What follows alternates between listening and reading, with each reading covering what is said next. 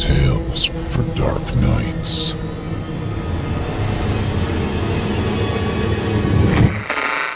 Want to make sure you never miss a Chilling Tales for Dark Nights video again? Be sure to subscribe and hit that bell to turn on notifications. It's time to turn off the lights and turn on the dark. Chilling Tales for Dark Nights.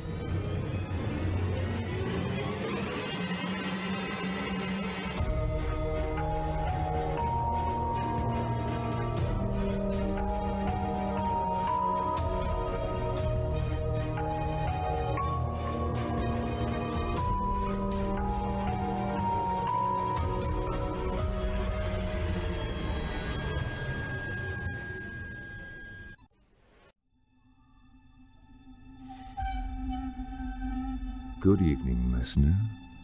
You're listening to Chilling Tales for Dark Nights. On tonight's edition, we invite you to leave behind your safe reality and descend with us into the frightening depths of the most terrifying imaginations with 2 audio adaptations of frightening fiction about malicious morticians and photographic findings. I'm your host of the evening, Nick Goroff, standing in for our dear friend Steve Taylor, and tonight I'll be your guide as we traverse the dimly lit corridors of your darkest dreams.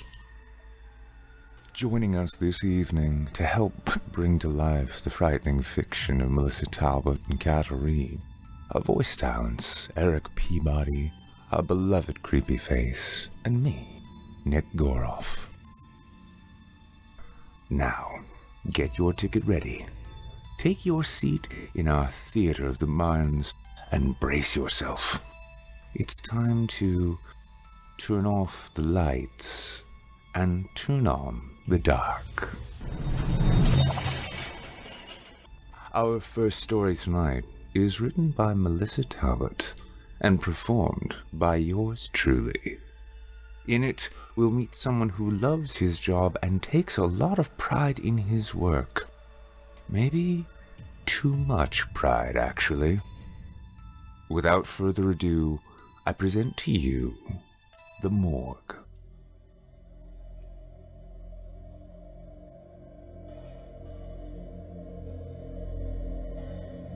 The morgue is cold and still in the early morning hours, as a cave buried deep in the earth. I begin my daily routine by pulling on my blue scrubs and latex gloves.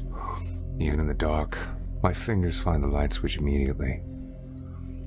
The lights overhead flicker once, then turn on, and the small gray room is illuminated. The stainless steel mortuary table waits for me in the center of the room, disinfected and sparkling under the fluorescent lights.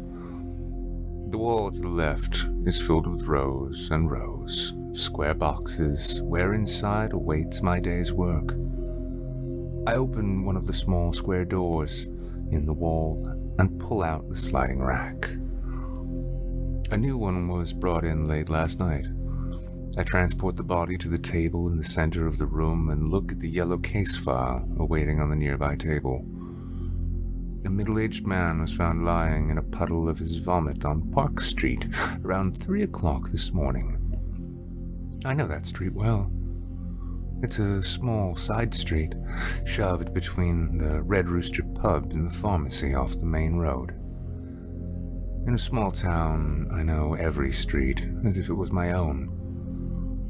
Wakefield was one of the smallest towns in the state, with just over 3,000 people. There was one school for children from the ages of 5 to 18, one church, one barber, one grocery store, and, just very recently, a diner. I am the only medical examiner in the town, but in a town this small, one professional was enough. I set the file down and pull my tray of instruments toward me.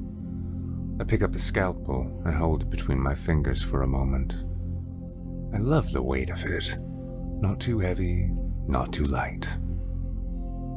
I set the blade to his chest, the sharp tip disappearing in the cloud of dark chest hair. The skin parts with just a slight bit of pressure, leaving a red trail beneath. It's smooth through the first few layers of skin, like a hot knife in butter, but I need to press harder to get through the muscle now that rigor mortis is set in. Soon the body is split from chest to navel, and I can explore what it has to tell me about what happened. I plunge my fingers into the depths of his chest, feeling the wetness of his organs between my gloved fingers. I find the heart and, with a scalpel, cut it loose from the surrounding tissue. The heart appears normal, with no signs of strain or trauma. I set it in a bowl on the table and probe further. I find the liver and dissect it. It's abnormal, yellow and fatty. It emits a foul smell. I set it in another silver bowl. The clock on the wall ticks away, the sound echoing loudly in the otherwise quiet room. An old radio sits in the corner, but I never use it. I only work in silence. I have always had an unusual fascination with death. I could trace it back to one sunny afternoon in first grade as I walked home from school. On the street side was a black shape I didn't recognize. I stepped closer and peered down to see it was a cat. It had been struck by a car and lay in the street. Its eyes opened slightly. Its mouth parted, showing two bloodied fangs. I picked up a nearby stick and poked the cat with it, sending the flies resting on it flying. The cat didn't move. Unzipping my backpack, I knelt on the sidewalk and shoved the cat inside amongst my binders and workbooks. I walked quickly home, feeling the extra weight of the pack on my shoulders. Once home, I ran to the shed and carefully placed the cat in a cardboard box. For a long while, I stared at it in the dim glow of our darkened shed. The lifeless eyes of the feline stared away at nothing. The body was just an empty vessel now, a cocoon after the butterfly had flown away, left to rot amongst the branches. When my mother came home that evening, I quickly pulled her to the shed to show her the treasure I had found. Her screams of horror echoed throughout the street.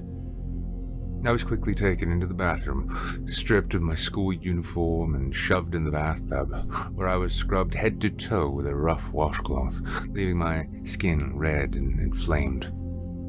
My father came home from work a short time later, and I heard my mother breathlessly explain what had happened, her voice on the verge of tears. I was listening from my bedroom, where after my bath my mother had put me in fresh pajamas and put me into bed, even though it was only 6 o'clock in the evening. My father came in later and sat at the end of my bed and told me that I wasn't in trouble, but it was very important not to touch things found in the street, especially dead animals. The next morning, the box with the cat was gone from the shed. I never realized what happened to it, never daring to bring it up again. But I suspected my father buried it somewhere in our backyard. I never brought home anything else, but would never forget the cat with its mouth open in a silent cry and its open eyes, which would stare and stare, but see nothing. After college, I attended medical school and then went on to do my residency. My college years were filled with intensive study and training. Most afternoons I would settle in the library and stay there until long after midnight, poring over medical textbooks until my eyes strained and my neck ached. I learned everything there was to know about the human body, both in life and death. I learned how the body worked like a clock, each part relying on one another, working perfectly in sync. Then the clock would stop ticking, and nature would take its course, breaking down the body bit by bit. The earth taking back what belonged to it. After my residency, I could have gone anywhere, moved to any city. I graduated top of my class with job offers from all over the country, but I found myself back in Wakefield, settled in a small house half a mile from my childhood home. There I became the first medical examiner in the town, beforehand everyone having to use the services of the next county over. Wakefield was quiet and small, and sometimes I went weeks without examining a body. That is, up until 6 weeks ago. A knock on the door brings me from my thoughts.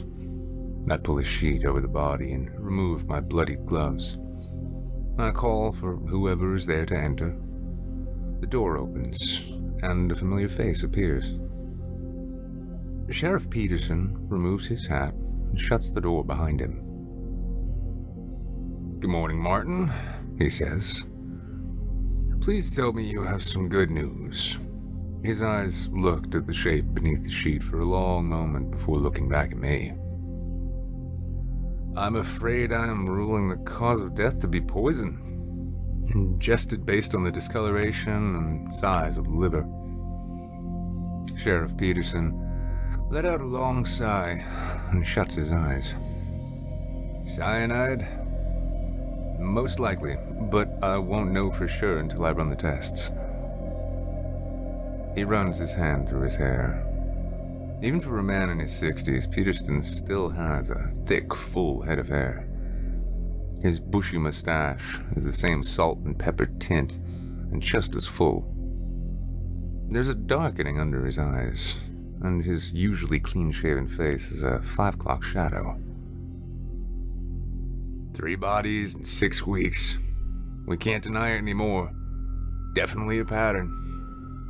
He picks up the file on the tray and flips it open. I knew Brian. His eyes look at the shape beneath the sheet again. He was a good man. He had a wife and 2 sons. I nod. Tell them I'm sorry for their loss. "You hear about these things happening," Peterson continues. "But not here. Not Wakefield. This is a good town. A community. Is there anything you can tell me about the poison? Anything I can use to trace it back to whoever the killer is?" Unfortunately, cyanide is one of the most common poisons, even in households. It's in many pesticides and insecticides, and in more natural forms like almonds and apple seeds.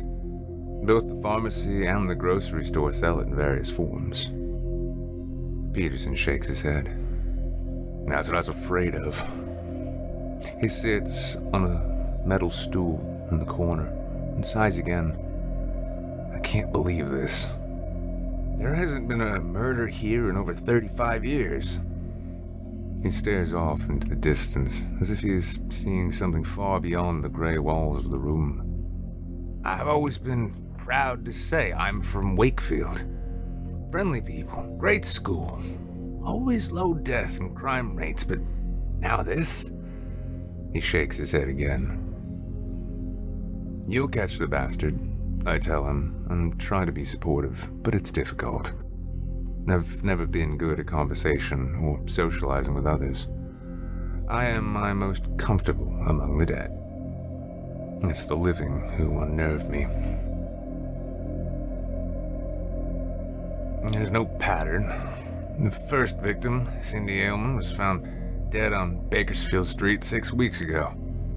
She was only 16, for Christ's sakes. Mr. Cummings stumbled upon her while out with his terrier early in the morning. The second, Vic Charles Little, was found dead in his yard by the paperboy the next morning. Now Brian. He looks again to the figure under the sheet, but he casts his eyes away as if looking for too long would harm him. Each victim was a different age.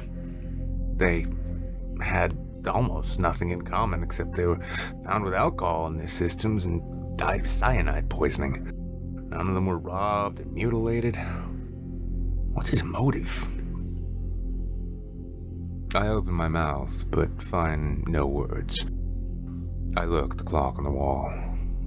I wish she would go and leave me to my work. I still needed to finish disemboweling the body and sewing it up before the blood testing. "You're going to catch the man who did this, Sheriff," I tell him, not knowing what else to say. Sheriff Peterson nods and stands. "You're right, Mort. Thanks. I'm sorry. I know you're busy. Call my office if you need anything else." I nod to him. "Yes, Sheriff, of course." "The funeral is tomorrow. Will he be ready for the undertaker by tonight?" I nod. "I will do my best." The sheriff nods in my direction. "Thank you, Mort." I remove the sheet from the body once more and put on a new pair of gloves. He sets his hat atop his head once more and makes his way out of the door. I feel a sense of relief when he's gone, when it's just me alone, once again listening to the sound of the ticking echoing around the room. Within the hour, I removed all of the body's organs and placed them in garbage bags. Now it's time to sew up the chest cavity. Unlike some people in my med school class, stitches were never a problem for me. My fingers could work with quick precision, moving the needle through the skin, leaving neat black rows of thread down the body, as perfect as any machine. I look again at the clock on the wall. It's been hours since Sheriff Peterson was here, but it's hard to tell. There are no windows in the morgue. My only link to time outside is the clock, which ticks with the same precise movement as my hands working with the needle. In and out. In and out. It's as steady as a pulse or breath, neither of which this body would have again. When I'm done, I trace my finger lightly over the row of stitches I have made, feeling the thread against cold skin. I look at the clock on the wall. It's almost time to go home. The days have been going by so much faster than they had been before the killing started. Before then, I would go weeks without seeing a single body. Time mainly spent in the morgue, filing or disinfecting instruments again and again. Occasionally I would receive a call saying that someone had passed away of old age, but those times were becoming few and far between. With modern-day medicine and surgeries, everyone was living longer. Now, it had been 3 bodies in 6 weeks, almost a record for Wakefield, except for the mining accident in 27, where over 50 miners were buried alive after an explosion. But that was decades ago, and Wakefield hasn't been a mining town since 58. I had considered leaving. I had the training and experience to go to a bigger city to find a better job with more work and better pay. Yet no matter what, I couldn't seem to give up Wakefield. It was easy here, where I knew everyone and everyone knew me. There was no issue of meeting new people or finding a new place to live. Wakefield was quiet and small, without the stress of packed city streets or traffic. Things were going to change now, however. People might start to leave town if the killings didn't stop, but somehow I doubt they would. You didn't leave Wakefield, and if you did, you came back. No one could escape this town, or maybe it was just me. I had left for a few years to get my degrees, but I didn't fit in, like a square peg trying to cram myself into a round hole. I stood stark against the background, never blending in no matter how hard I tried to smudge my edges. So, I came back to Wakefield, and it was like pulling on an old pair of tennis shoes. Comfortable, snug, perfect. It wasn't happiness, I wouldn't call it that, but it was right. It was where I needed to be. Happiness was never something I had, but that's okay, because I had no need for it. I needed a stable routine. I was most comfortable in the morgue with my disinfected steel tables and my tools lined in perfect rows. I took comfort in the chill of the room and the glare of the fluorescent lights. I didn't need people or companionship. Everything I needed, everything I lived for, was in the morgue. The phone on the back counter rings, and I grit my teeth at the noise, ruining the still silence of the room. I answer it. It's Peterson. He will be here in an hour to collect the body and bring it to the funeral home for tomorrow's procession. I hang up. The body is ready. All I have to do is wait. I remove my lab coat and make my way to the back cabinet. After work, I will probably go to Red Rooster's and get a pint. I'm not overly fond of drinking. I do not like my reflexes to be slowed or my mind to be less sharp. But it's a necessity for the night's plans. I open up the cabinet above the counter, pull out the small wooden box from the back, and set it on the counter. I undo the metal latch and open it. 6 bottles are lined neatly inside the box. I remove one and, carefully, take off the top.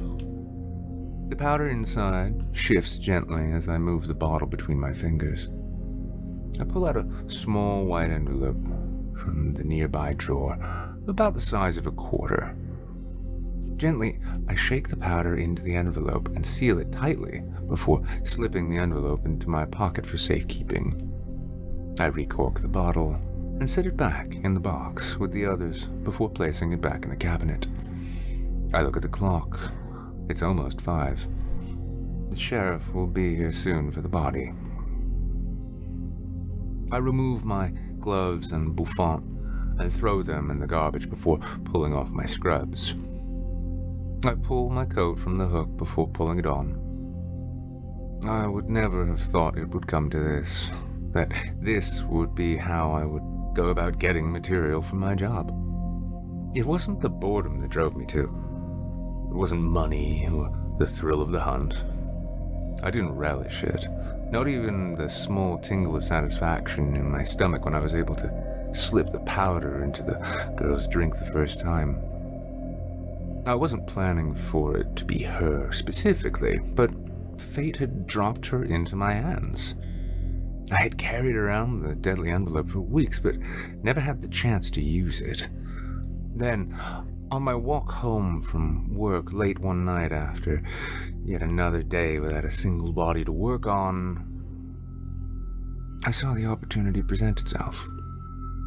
She was walking down the street, her dress too short for such a cold night, and her heels causing her knees to twist awkwardly. She held a beer bottle in one hand and her purse in the other.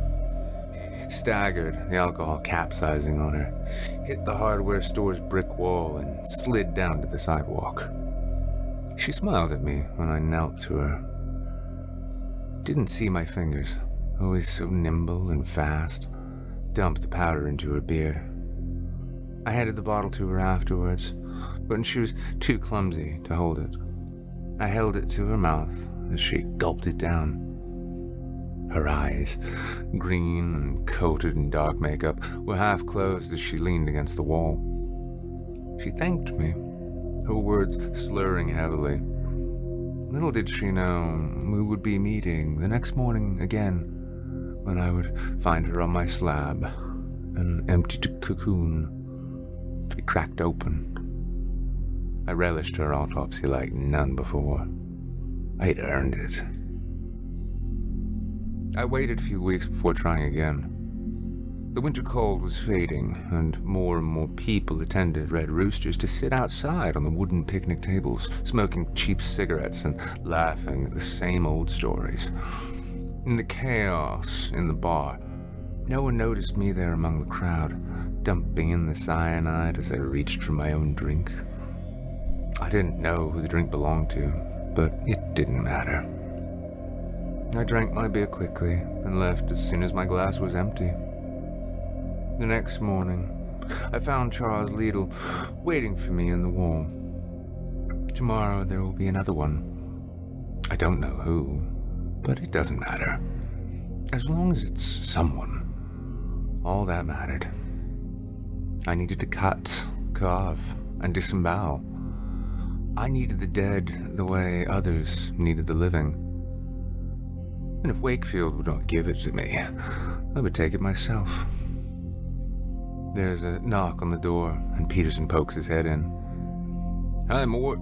We're ready to take him. The hearse is out back." I nod. He's all ready for you. The sheriff sighs deeply and looks over at the body on the slab. "Don't worry, Brian," he says to the body. "We're going to catch whoever this sick bastard is. We're going to do whatever it takes. Right, Mort?" He looks at me, and I smile. Whatever it takes. I hope you enjoyed The Morgue, as written by Melissa Talbot and voiced by me, your host, Nick Goroff. As a new addition to the Chilling Tales family, I am, as a reader, really thrilled at the idea of seeing what Melissa will bring us next, what sort of twists and turns we can expect. Let us know down in the comments below if you feel the same. As for me, well, of course, you can find me throughout social media and even here on YouTube at Wizard of Cause. But I'm proud to actually announce the launch of a new channel. In honor of the epic legend that is Kurt Vonnegut, this new channel has been titled 2BR02B, or, as it's meant to be said, 2BR not to be. This channel will focus on speculative science fiction, and dives into more conceptual territory. If you enjoy sci-fi and speculative fiction of this sort, come by and give me a look. And naturally, as we both know what a fan of horror you are, well, you should know you are in exactly the right spot. So, strap in, and let's continue our journey into the dark together. Our second tale of the evening is written by Kataribe and performed by Creepyface and Eric Peabody. In it, we will meet two friends enjoying a hike, one that becomes haunted by a series of mysterious photos that seem to depict a pair of hikers getting lost in the woods, as well as a mysterious house stumbled upon that's hidden deep within the trees. Now, without further ado, I present to you Photos in the Woods. For as long as I have known him, Jake has been obsessed with hiking. Personally, I have trouble understanding the appeal of being out in the woods. Don't get me wrong, I'm not some sunlight-hating shut-in who loathes the outdoors, but being out in the middle of nowhere fills my mind with images of all the things that could go wrong. That's actually why I first agreed to go with him. I didn't want to be sitting at home wondering if he was lost and alone out in the woods somewhere. I will admit that our hikes are pretty enjoyable, but it's mainly because Jake is a great person to be around. Once we are out on the trail, he has a way of making me forget all about my anxiety. He points out the various species of birds, tells me the cheesiest nature puns, and somehow he always finds the best spots to take a moment and appreciate our surroundings. Honestly, I'm not sure why he never became some nature guide. He'd be brilliant at it. I should never have agreed to go on our last hike, but as they say, hindsight is 20/20. Jake called me up late one Friday night, very drunk, going on and on about some trail he heard about from a guy at a bar. This guy claimed he knew about a great trail that wasn't well known, but had some stunning scenery. They'd been chatting, and Jake inevitably brought up his favorite topic, hiking. It didn't matter if he was completely plastered. Hiking was always on Jake's mind. He wrote down directions on a napkin, and Jake wanted to know if I was down to check it out in the morning. I knew Jake would be hungover, and I would have to do all the driving, but there was no way I could let him go on his own. The sensible thing would have been to talk him out of going and put it off for another day. But once Jake gets excited about something, it's no use arguing with him. I told him to count me in. We'd pulled into an empty parking lot around 10 the next morning. We'd normally be on the trail by then. But the strange glyphs crudely scrawled out on a beer-stained napkin weren't the easiest to follow, so we didn't quite make it there as early as planned. The lot only had 2 spots, so I took a left and hopped out of the car. My prediction about Jake's hangover was spot on, and the car ride hadn't helped him. He stumbled out of the car and onto his hands and knees. I turned away, as I knew what was coming. When I looked back over at Jake, he was staring very intently at something. "What is that?" He held something out to me. "I found it on the ground." It was a dirty Polaroid picture that looked like it had been lying on the ground for quite a while. It showed 2 girls standing at the mouth of the trail, smiling at the camera. The one on the left had blonde hair tied back with a bandana and was wearing a red tank top, while the other girl was a redhead wearing a light blue t-shirt with her arms stretched out toward the camera. I handed the photo back to Jake. I guess they must have hiked the trail and dropped this. It had to have been ages ago, though. I mean, who even takes Polaroids anymore? Jake stared at the photo for another moment before sticking it in his pack, and we got ready to head out. At first, there wasn't much of note about the hike. The trail was a bit overgrown, but otherwise similar to most of the others we had traveled. We'd been going for about 30 minutes when we came upon some rocks perfectly shaped for sitting. Jake objected to taking a break so soon, especially after our late start, but he was still nursing his hangover, and I wanted to get some water in him. He took a few swigs from his canteen and handed them to me. As I took them from him, I noticed something under his foot and leaned over to yank it free. It was another Polaroid. This time the photo was taken from behind a person who looked to be the red-haired girl from the first photo. She was walking up the trail. I was pretty sure I could make out the very rocks we were resting on up ahead. "She was in the first photo, too." Jake was leaning toward me, peering down at the photo. "Why did they leave this behind? Strangely, these photos were just left lying around." It did seem strange, but I figured it was only 2 photos. Anyone could have lost 1 or 2 out of their bag. Jake stuck the Polaroid with the first one, as we kept moving. We made our way further down the trail, and I found myself wondering why exactly the guy Jake met at the bar had been so into this place. It was pretty unremarkable, other than a feeling of unease that I couldn't seem to shake. It almost felt like I'd walked this trail before, even though I was sure I'd never been here before. Jake was in front of me, only half paying attention to the trail, flipping through some notebook. I wondered aloud, mostly to break the silence. What exactly did that bar guy think was so great about this place? The question went unanswered. Jake was completely fixated on his notebook. A bit further down the trail, we took another short break as Jake read his book. I took a moment to survey the surrounding trees. I'd begun to zone out when my gaze landed on a large rock a good ways off the trail. I almost missed them at first, but there were 2 figures huddled close together at the base of the rock.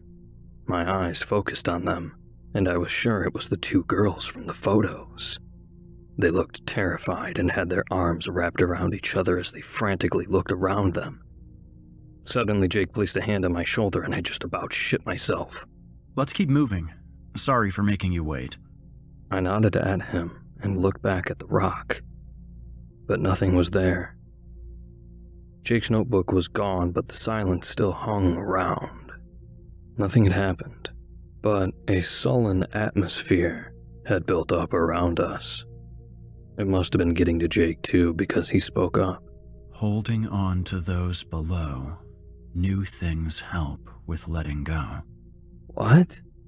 I gave him a questioning look. He had caught me off guard and I wasn't sure what he was saying. "The guy, the one who told me about this place. That's what he said. Holding on to those below. new things help with letting go. Well, that's creepy as fuck. If that made you think coming here was a good idea, you were drunk. Are you sure he isn't out in the woods following us? A feeling of being watched crept over me, and I regretted saying it immediately. Something feels off here. None of the other places we've gone felt like this. It seemed like Jake was going to say more, but at that moment we came upon another Polaroid. This one stapled to a tree. He pulled it down as we both took a look. The blonde from the first photo held a map and pointed off into the woods behind the photographer. There was dirt smeared across her face, and her expression was one of trepidation. She was lost. The first two photos had been innocent enough, but not only was the content of this one worrying on its own, someone had fucking stapled it to a tree. We should call it a day, Jake. You know I hate scary shit. This is fucked up. Plus, she is lost. We need to report this to someone. His eyes were stuck on the photo, and I could tell it was affecting him. Maybe more than it was me. It's probably some prank. We'll look like idiots if we bring this to the cops. Just don't let it get to you, and enjoy the hike.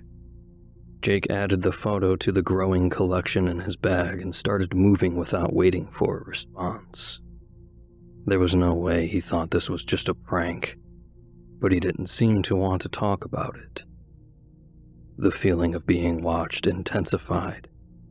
I thought I had just psyched myself out earlier talking about bar guy following us into the woods, but the feeling had become palpable. It was wrapped around me, weighing me down yet pushing me forward as to not be left behind. After the third photo, Jake didn't say anything and paused only a few times to scan the woods around us. I was feeling stressed out and Jake was scaring me. I had never seen him like this before. He claimed it must be some kind of prank, but the photos made him more determined to keep moving. After what felt like hours, he finally stopped. There. He had a finger raised, pointing out between the trees. I followed his finger to see what he was pointing at, and immediately spotted it. I could make out something large and white between the trees, but I wasn't sure exactly what it was. It seemed like bad news, though. I have no idea what that is, but can we get the fuck out of here? Nothing about today has felt right. I swear, I'm not going on any more hikes if we don't turn around right fucking now. The words came out sounding much harsher than I had intended, but the situation was really getting to me. Jake stood there for another moment, probably considering how he would respond before looking at me. I'll turn around and go back with you if you check out whatever that is with me first.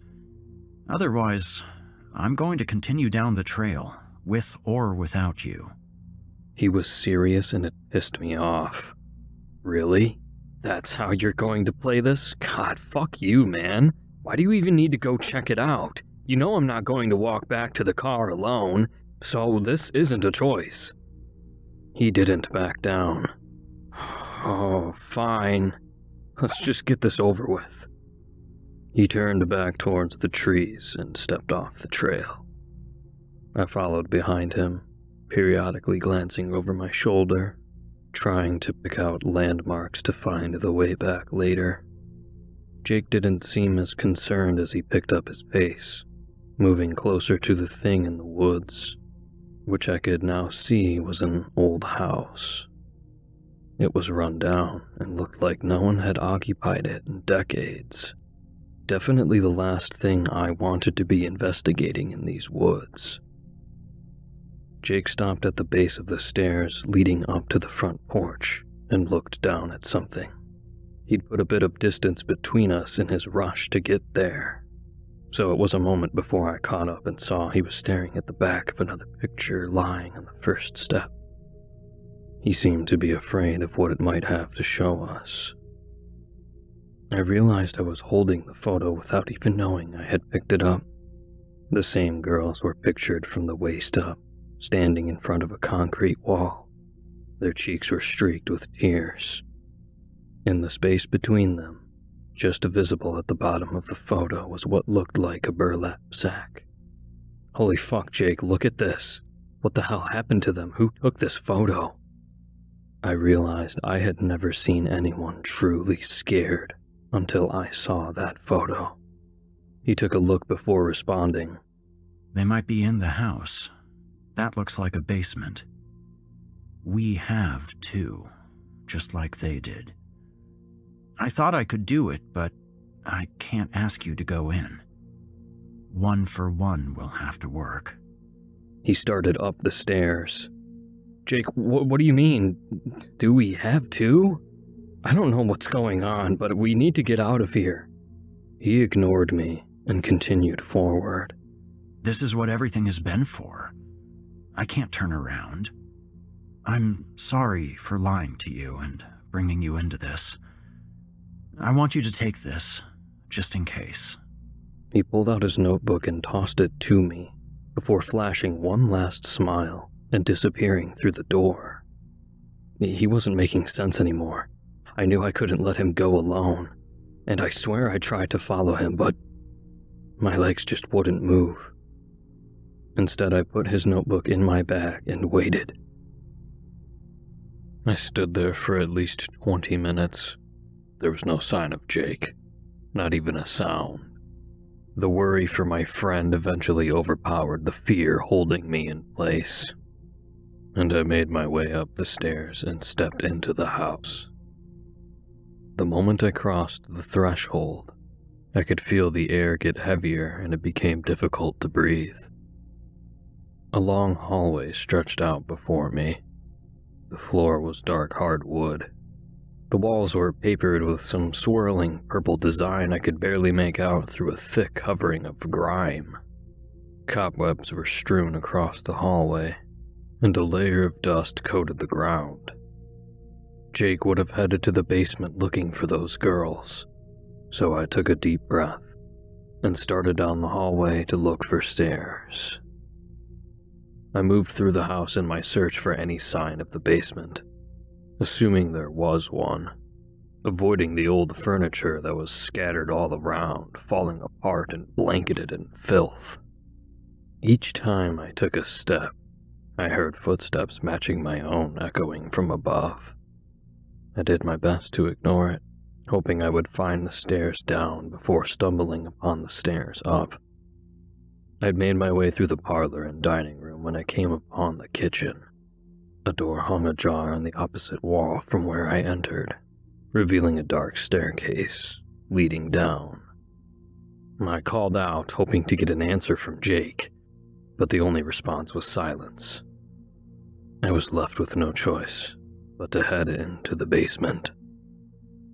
With each step I took toward the door, I could feel my anxiety and fear grow. I envisioned all the horrible scenarios of what was going to happen when I went down those stairs. I made it about halfway through the kitchen, legs wobbling as if they could no longer hold my weight when I heard Jake call my name. He sounded distorted, as if he was screaming through a fan. Hearing his voice got my body moving, and I dashed across the kitchen, down the stairs, into the basement. I found myself in a big, empty space. The floor and the wall by the stairs were made of concrete, and the only sources of light were a few bulbs hanging from the ceiling, although I wasn't sure how the house had working electricity.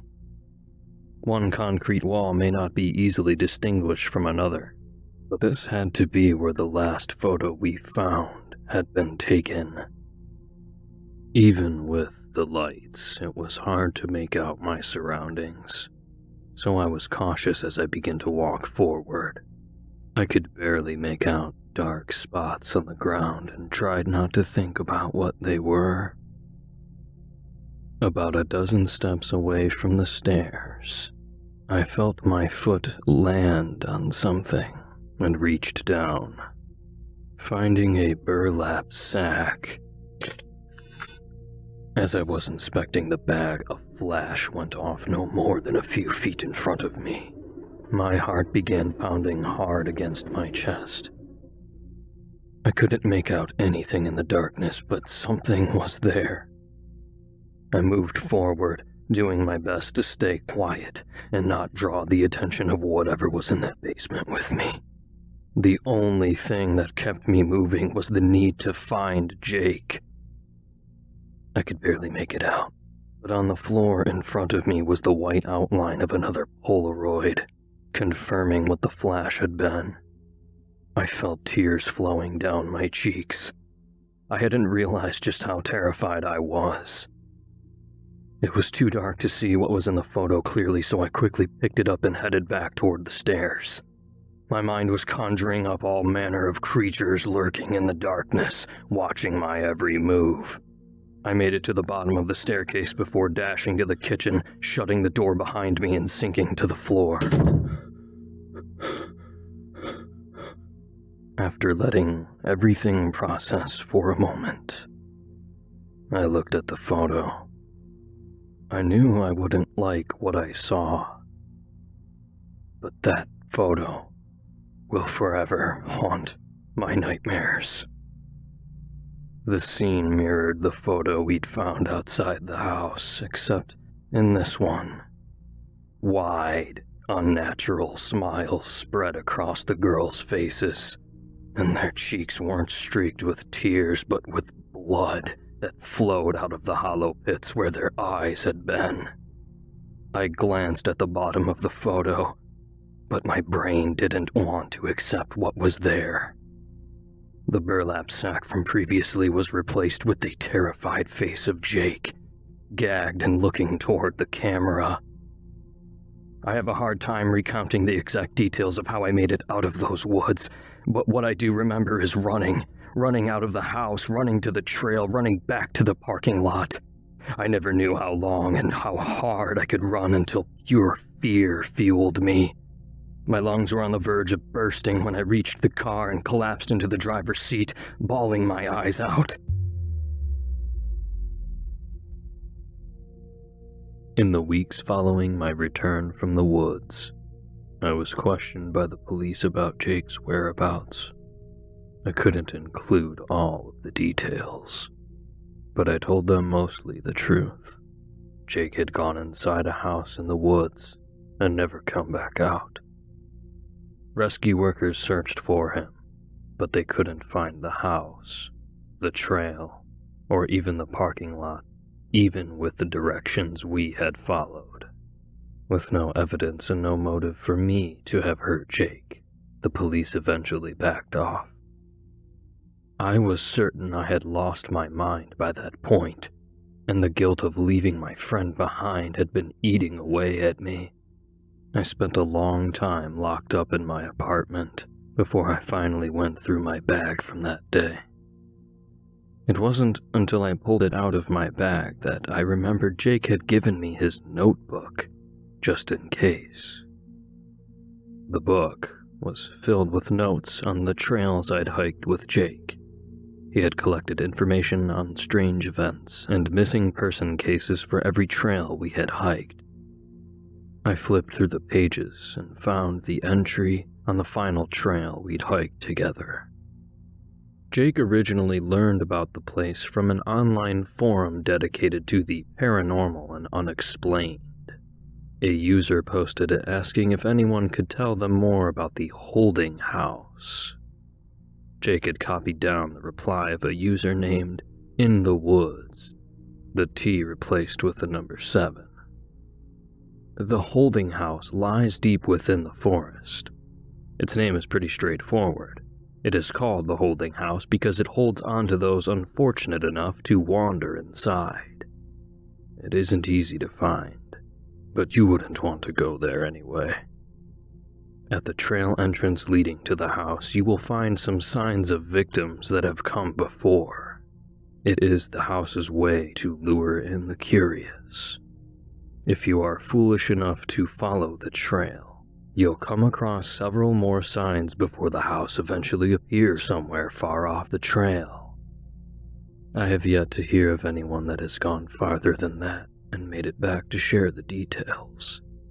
But the story goes that if you bring all the signs the house left and head inside, it's possible to trade places with those holds. A group of 4 can enter the house to trade places with another group of 4. If you don't follow the rules, though, you will become another part of its collection, the latest victim of the holding house. Below the forum's user's reply was a memo. In the woods, the cast iron bar, Friday, 9:30, along with the same rhyme Jake had told me in the woods. Holding on to those below, new things help with letting go. I flipped through the last few pages and almost missed the Polaroid glued to the inside of the back cover. On the bottom of the photo were 2 names, Emma and Jake. And below it, Jake had written, "Never forget." Depicted in the photo was Jake, looking much younger, with a smile on his face and an arm around a girl I recognized immediately. She had long, red hair, and I'd seen a photo of her in the woods the day I left Jake behind.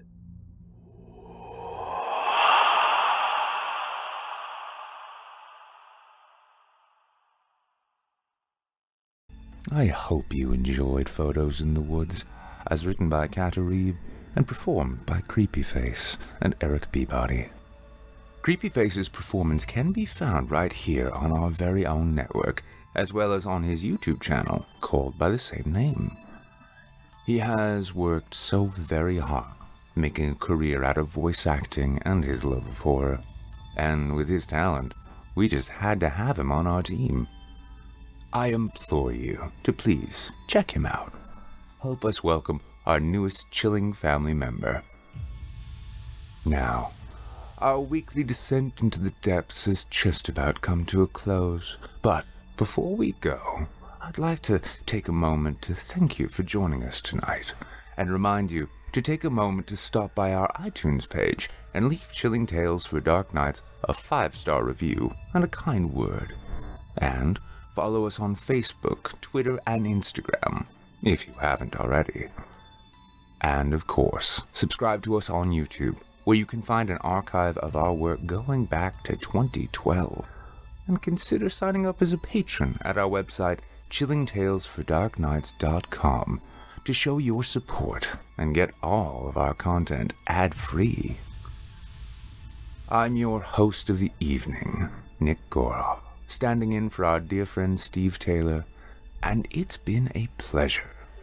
Tune in again next week when we once again turn off the lights and turn on the dark. Sweet dreams, listener. Sweet dreams.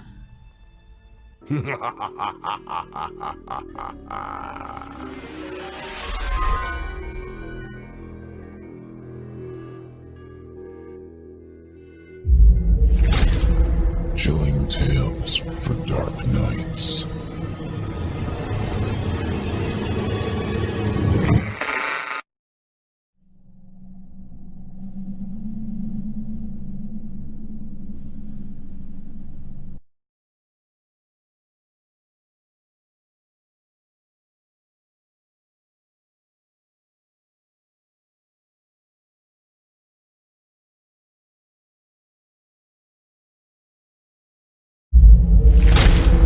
Chilling Tales for Dark Nights.